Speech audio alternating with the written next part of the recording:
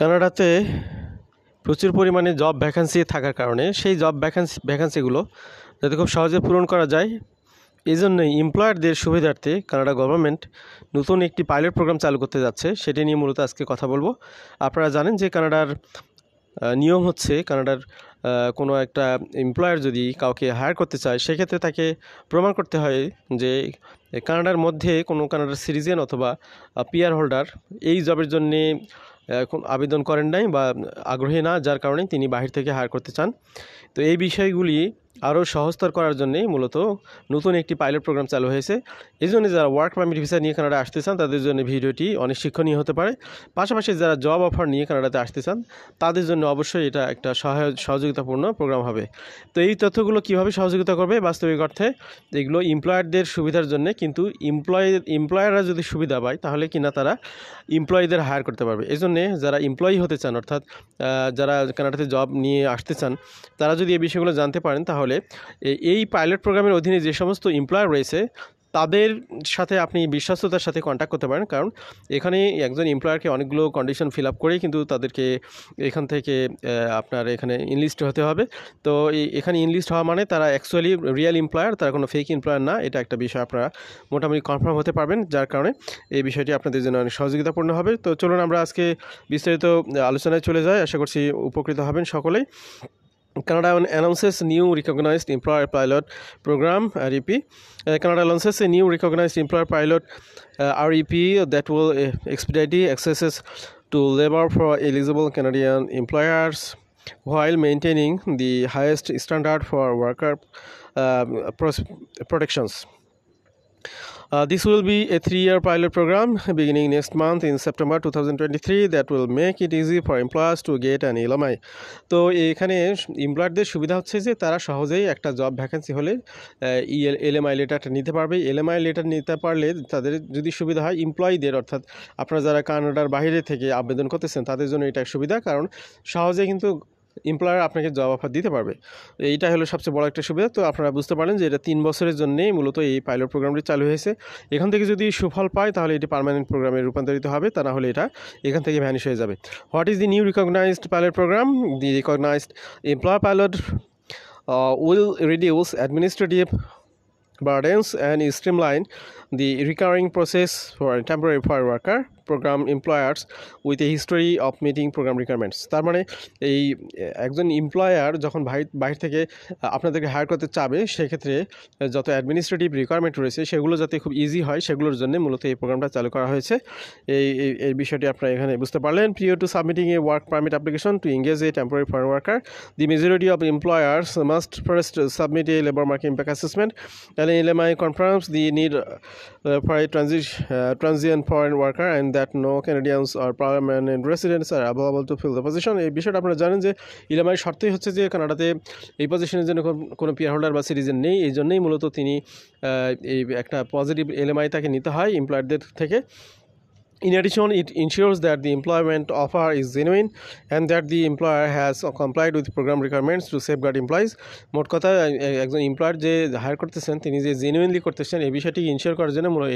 মূলত LMI লেটারগুলো সহযোগিতা করে থাকে। কিন্তু আপনাদেরকে আপনাকে বলে রাখি, একদম প্র্যাকটিক্যালি দেখার অভিজ্ঞতা হয়েছে গভর্নমেন্টের সিল সাপোর্ট সহ, অর্থাৎ হুবহু গভর্নমেন্টের মনোগ্রামকে ইউজ করে ফেক LMI লেটার ইস্যু হচ্ছে অনেক, এবং অনেকেই প্রতারিত হয়েছেন। এই প্রতারিত ব্যক্তিদের সাথে সাক্ষাৎ করে তাদেরকে আরও ফার্দার প্রতারিত হওয়া থেকে যাতে না হয় সে ব্যাপারে সহযোগিতা করা হয়েছে বা করতে পেরেছি বলে আমরা নিজেরাও এটাতে পরিতৃপ্তি ফিল করি যে অনেক মানুষের টাকা সেভ হয়েছে। তো আপনাদেরকে এখান থেকে একটা মেসেজ দিয়ে যায়, সেটা হচ্ছে যে LMI লেটার কিন্তু ফেক LMI লেটার অনেক প্রচুর ইস্যু হচ্ছে। আপনারা সবসময় মনে রাখবেন যে LMI লেটার কখনো কোনো এজেন্ট বা কোনো লয়ারের মাধ্যমে আপনি নেবেন না, এটি নিতে হবে আপনাকে সরাসরি এমপ্লয়ারের কাছ থেকে, এবং সেই এমপ্লয়ার কিন্তু আপনাকে চুপে চাপে দিবে না। আপনাকে কয়েকবার ইন্টারভিউ হওয়ার পরে আপনি যদি তাদের সব কিছু ট্রাস্টওয়ার্দি ফিল করেন দেন তারা আপনাকে জেনুইন LMI লেটার দেবে। এবং এখানে কিন্তু সরাসরি আপনি ওয়ার্ক পারমিটে আবেদন করবেন, সেক্ষেত্রে আপনি কোনো একজন RCIC বা প্রফেশনাল লয়ারের সহযোগিতা নিতে পারেন। এর মাঝখানে আপনি বায়োমেট্রিক দেওয়ার আগে পরে কোনো কারোর সাথে অর্থনৈতিক লেনদেনে কন্ট্যাক্ট করবেন না। এ বিষয়ে আপনাদেরকে অবশ্যই সাবধান হতে হবে। To participate in REP, employers must have received at least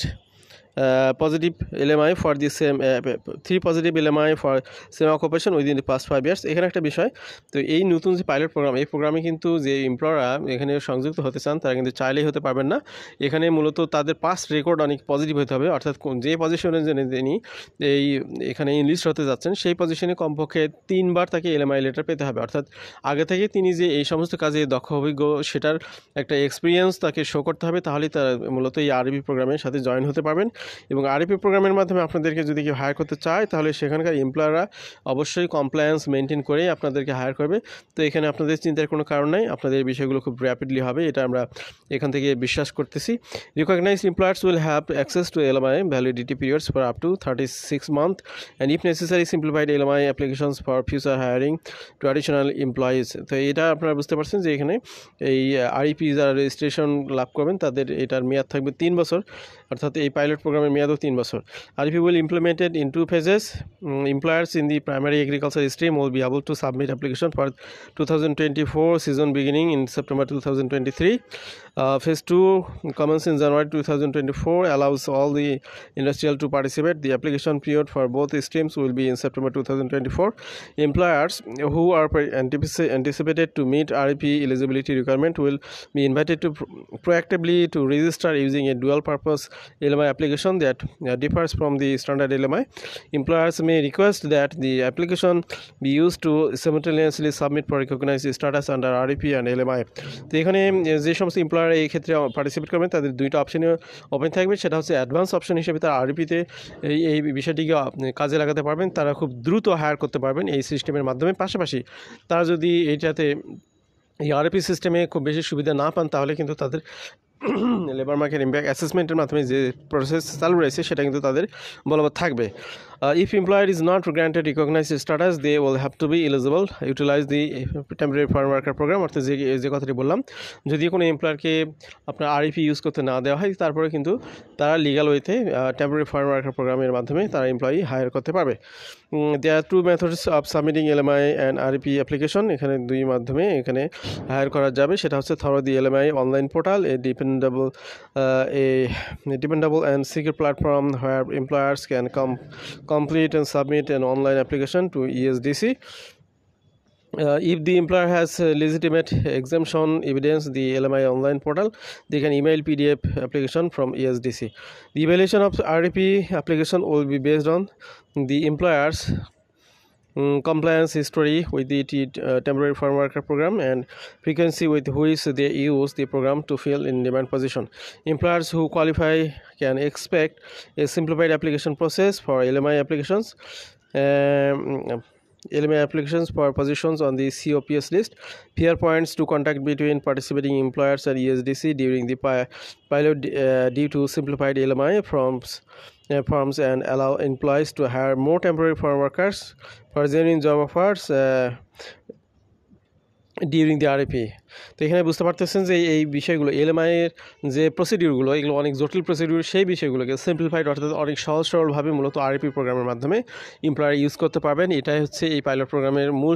সহযোগিতা যেটা এমপ্লয়াররা কাজে লাগাতে পারবেন এমপ্লয়াররা যদি যখন এটা কাজে লাগাতে চাবেন তখন আপনাদেরকে বেশি বেশি হায়ার করতে পারবেন অর্থাৎ এই ক্ষেত্রে আপনার লিগ্যাল ওয়েতে এখানে বেশি জব পেয়ে কানাডাতে আসতে পারবেন এই job bank designation that indicates they R recognised status in order to increase interest from positive workers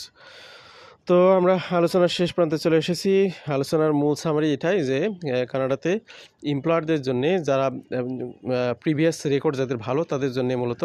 LMI সিস্টেমের পাশাপাশি রেগুলার এলএমআই সিস্টেমের পাশাপাশি সিম্পলিফাইড এলএমআই যেটাকে বলা হচ্ছে সিম্পলিফাইড এলএমআই কারণ এখানে অনেকগুলো কন্ডিশন সহজ করে দেওয়া হবে শিথিল করে দেওয়া হবে দ্রুততম সময়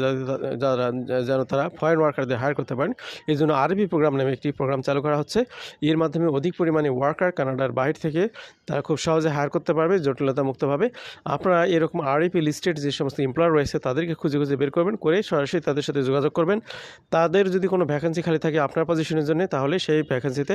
আপনার জব দেওয়ার জন্য তাদেরকে রিকোয়েস্ট করবেন তা ইন্টারভিউ নিয়ে যদি আপনি তাদেরকে প্লিজ করতে পারেন তাহলে তারা আপনাকে এলএমআই লেটার খুব সহজে পাঠিয়ে দিতে পারবে এবং এর মাধ্যমে আপনি পরবর্তী সময়ে আপনি job offer letter employment LMI letter সহ ওয়ার্ক পারমিটের জন্য আবেদন করবেন ভিসা পেলে তখন আপনি চলে আসবেন কানাডায় পোর্ট এন্ট্রির পরে মূলত আপনি ওয়ার্ক পারমিটটা সেখান থেকে কানাডা বর্ডার সিকিউরিটি এজেন্সি থেকে পেয়ে যাবেন তো ভালো থাকবেন সবাই আল্লাহ হাফিজ সালাম আসসালামু আলাইকুম।